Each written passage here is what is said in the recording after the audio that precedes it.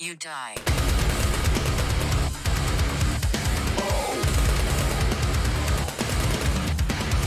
All right. We just listened to Suffer in Hell, the album from CHELSEA GRIN, or I should say half an album. The other half of this album will come out in March something next year. So anyways, I'm going to give you some a little bit of track summary and my initial thoughts, and we'll go into a little deeper discussion with Jordan. I will say discussion will probably be a little bit shorter because it's a 26-minute album. You know, there's not too much to dive into, but there is enough meat that we can get some little notes here. So I will say that I did like this. Deathcore for me is a very interesting genre. I was heavy into it back in 2005, or not 2005, it was like 2007. And, all the MySpace era, and then I, of course I went back into like, As Blood Runs Black from 2005 and all that stuff. And so that stuff kind of spoiled me. And after I'd say probably like 2012-ish, 2015-ish, I mostly stopped. I didn't really listen to deathcore. I love going to deathcore shows and seeing shit live. Sitting down and listening to deathcore is usually not something I sit around and do. Outside of certain bands like Oceano, fucking love Oceano, and Impending Doom. But I'm just very specific about it. But it is something I love to see live, of course. So I still listen to it. I still consider myself a deathcore enjoyer. But anyways, I think this was really good. CHELSEA GRIN is one of those bands I slept on for a really long time. I know some of their greatest hits, and that's about it. I know Tom. I never was a Lorna Shore enjoyer though, even when he was there. But I am very familiar with Darko. So hearing him do some more standard deathcore stuff, I honestly feel like it, dare I say, kind of fits better in this than Darko. I think Darko is really good. I think they're just still working on finding out who they are, so they're not quite there yet, I don't think. But but hearing his voice in something that's more well-rounded and focused, I think really works really well. I think he does some really great vocals here. Especially when he brings in some cleans. They're very light, very faint in the back. There's not too many of them, but it's just enough to, like, give it a nice little touch. But anyway, some thoughts here, or some track summaries. You've got Origin of Sin, which kicks in. It's very symphonic. There's like some nice like organ synths in the background and stuff, and kind of sets the tone for the album. It's like, it feels like it's leaning towards blackened deathcore with that, or symphonic deathcore, but not quite. It's just got elements of it. They don't commit to that, which I appreciate them for. It's still very like right in that deathcore genre. It even leans into like some like very death metal style stuff in a couple tracks. Well, especially with Trevor on one of the tracks as well. But it also, on that song, there's like this dissonant breakdown at the end with like, there's the guitar kind of reminded me of like bees. It was like bees swarming. It was really cool sounding. Crystal Casket, that one had a very brocore breakdown in it. It was like just like a slower mid. It was like a mid-tempo breakdown, but it was like, you just go along with it. That one had a really nasty bleh in it. I think that was the one where it said bleh in the lyrics, which was funny. I was hoping they didn't put it in there because it was a nice little surprise. But also the song with Trevor was pretty good too. Deathbed Companion was it's just I'd say that was probably the most average song in there. I didn't even write anything down on it. Maybe I just wasn't paying enough attention. I also went to pee at the time, so but it was good. It was deathcore. It was CHELSEA GRIN. Flood Lungs, that one was very mid-tempo all throughout. I don't think it really had any blast beats or anything. Most of the other songs are very fast. That's the one where they introduced some cleans. in the background, and then they also bring it back again during the breakdown, which I thought was really cool. Probably one of the most interesting tracks on the album. I think I would me personally, I wish they would bring the cleans up a little bit more, you know, put that in the foreground, but a lot of people don't like that kind of shit, so, you know, I understand them, you know, just light little touches, that's okay too. Also, that one had like the very chorusy guitar at the end, like the chorus pedal and shit. Again, very interesting song. The Isness, that one had a lot of guitar play. That one was very guitar focused, lots of like riffing and just a whole bunch of cool shit in there. That one was a really fun one. Morning Hymn, that was the one I wrote down. That was like a very death metal feeling. That was, Jordan said, death metal kill switch. In that one had some fun stuff as well. There's a lot of cool riffs. The guitar work is really fun in this album, I think. And then you come to a close with Suffer in Hell, Suffer in Heaven. What a fucking closer. That song was wild. It was like just like fucking squeals and scrapes and just all kinds of fucking crazy noises with the guitar, like way cooler than I Am has ever done. No offense, I Am. Love you guys. But yeah, that was really fun track. What a great way to close an album. It's going to be interesting hearing the new album when it comes out in March, how they, you know, how it leaves off. I wonder if they're going to blend some more of that in there. Would definitely like to hear them come back to that in the next half. So we're definitely going to have to review that one again. But other than that, like production-wise, I think the production was really good. I had heard negative things about the drumming. I've heard that the drums were all programmed and it stood out, which I hate hearing shit like that, because then I start thinking about it as I'm listening to it, which I don't think any of it bothered me any. I don't think. What did you think about the drums? Did any of it stand out to you? I mean, it's at that point, like most modern bands anyways, they're gonna sample replace stuff in the end anyway, so like I don't know, it's all gonna sound pretty much the same no matter what. Yeah, I mean, it sounded pretty good. Yeah, I think the snare, I don't think there was enough snare bombs like during the little breakdowns, and they'd have the pause with the snare. The snare didn't really hit, and also the 808, as Jordan was saying earlier, the 808s kind of were very, very low. Not enough of a boom to them. I think there just wasn't enough low end on this album. It wasn't like too out of place or anything like that, but just could have picked up just a little bit more. But other than that, the album is very big sounding. This does have a very epic feel, similar to Black and Deathcore. But again, it's not Black and Deathcore. I'm just saying that it's got that grand feeling. I think it also has to do with like the concept of it. So I'm definitely gonna have to see how the other half of this album comes out and see where they go with it.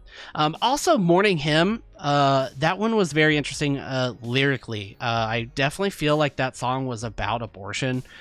Just reading through the lyrics, especially with the name Morning, you're mourning. So I just something I noticed, you know, with the lyrics. I'm glad that they put the lyrics up here for me to go along with, so that I could get those notes of emotion through there. So really interesting there, because you're talking about, you know, making a choice and, you know, just wondering what life is like, and, you know. But other than that, you know, I think it was really good. I do think Tom's vocals could have been higher in the mix a little bit at times. I think sometimes he was just like a little drowned out. But maybe they just didn't want him, because like Darko is very Tom focused. Maybe they just didn't want to be, you know, all about Tom. So maybe it was a stylistic choice, but I think that could have been, bring that up. The snare needs a little bit of work, and the 808s just a little bit extra low end on the production. But outside of that, I mean, again, it's a very short, so it's hard to give it a lot of negatives. So definitely gonna have to wait till the new one comes out. But overall, this was really, really fun. Jordan, what are you thinking? I thought it was really, really good. I really like that they really haven't changed their sound. They've just kind of like expanded it and made it bigger. We were talking in the comments during the album review, and we were talking about some of their older stuff that kind of had like a bigger production, and they had clean vocals before, and I feel like that was something that they kind of experimented with a little bit, but they really kind of saved for special moments, and I think that was kind of cool how they blended the cleans in with the heavy and kind of like the emotional parts in this. Vocally, I thought it was really, really cool. He didn't really like do too much like crazy stuff. He just kind of kept his like he had like a mid, a low, like a guttural, and then like the highs. And I thought he kind of stayed in that range instead of going all over the place like Darko, because that was a little bit too much on that album. There was a time there was like one or two lines where he did like kind of like a hardcore, more of like a yell kind of thing. I was gonna say something about that. Yeah, I like that. It kind of brought a little bit more of like an emotion to it. I thought that was really cool, because that's not really something that you get out of deathcore. I mean, he kind of did back in the day, but it still like wasn't like a crazy. There wasn't a crazy amount of that, which I think is really cool, and that kind of tied in with like the morning hymn and kind of the lyrics, even on Forever Bloom and some of the other songs. It kind of had that theme. Overall, I really think the theme, the lyrics were really cool. It's kind of like it's kind of got like a epic like the Odyssey or like some type of like Greek mythology kind of feel, like God of War. Like it feels like some like apocalypse or something is happening, and you're just thinking about all the stuff that's going on, and everything just kind of falling apart around you. And I thought that was kind of cool. And it kind of blended in with the sound too, which I thought that was kind of cool. It's just kind of an overall theme, which I think whenever bands kind of focus in on a theme and they kind of hone in on that, that's whenever they really get like some cool ideas going. And there's a lot of cool ideas on this. I thought the drumming was all right. It didn't like sound like it was too crazy to be like human or anything, so I didn't really think it like sounded programmed or processed too much. But they had ghost notes in there too, you know. Yeah, they had the ghost notes, and they played with the cymbals a lot, which I thought was cool. They always kind of do that, and that's kind of a thing that they've always had, and I'm glad they kind of keep that. We even saw that live. Their drummer was going off. Even the guitars were going off this whole record. There's a lot of really cool riffs, a lot of real cool parts, but it's not like every song has like really cool riffs. Some of the songs, they kind of just go with the song and more of the theme, which I think it's kind of cool whenever deathcore can kind of get kind of riff salady, where it's not like a real song, it's just kind of parts and cool riffs and breakdowns that all kind of fit together. It's more of like a complete like, you know, package, and I think that's really cool, especially for this genre. Especially because, you know, sometimes you kind of want a structure. You know, not every song has to have 3 verses or 3 choruses and a verse and, you know, breakdown. But I feel like whenever you do kind of add those elements, it kind of tightens things up a little bit. But there is kind of a delicate balance between that, and I think they kind of hit that just right with having some of the riff-centric songs be riff-centric songs, and then some of the songs just being really good songs. I thought that was really cool. And the ending was really sick. There was a lot of that was like just cool, just like guitar effects and things that they were doing just to really make it not just a heavy breakdown, and they kind of really made it like really cool. And they had some like vocal effects where it got like really low. I thought that was really cool. It's a fucking great hype song is what that is. So. Yeah, so I'd like to see how they start off the next part. So for sure. I'm thinking maybe the next part might have a little bit more of the emotion and more of the cleans, you know, it's kind of got that theme. This is more of Yeah, the hell and the the hell. heaven. Yeah, definitely gonna have to So see. yeah, it'll be interesting. Gonna be an interesting wait till March. That's a long time, but Yeah, I feel like maybe they could have waited to release this maybe until next year and then have like a shorter distance in between, just kind of keep the hype going. yeah, But hopefully they'll tour or something on maybe just this part and then have something really cool later on. yeah. I definitely, again, so that last track was just like super killer. Like, I would love to see that live. That would be fucking a blast. Have a lot of fun with that one. But rating wise, what would you rate this? I'm gonna give it a 9 out of 10. Yeah, It's really, really good.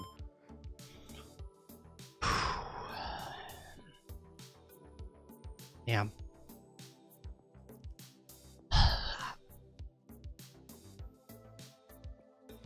I don't know, It was man. really hard. Yeah. I want to give it a 10 out of 10. I want to. I guess, you know, because I don't know if I should take off for like the technical things. You know, they had just a little bit of weird mixing stuff, and For me, it just didn't hit like super emotionally, and it didn't hit me like really viscerally.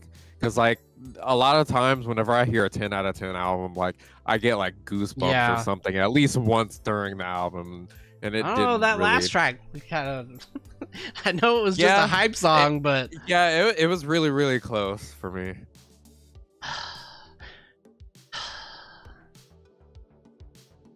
fuck. Yeah, I'm gonna hold out. I'm gonna give it a 9 out of 10. But I will say that if the second half of this is good enough, it could make like an overall a 10 out of 10. So definitely gonna have to see. really Definitely gonna have to see.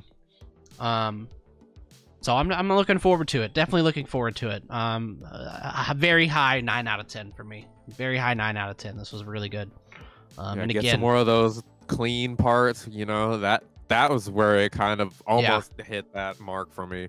But I just yeah, need if they a would have little brought bit more. those cleans out just a little, like the levels of it, just to bring it out really a little bit more of a focus than just kind of in the back.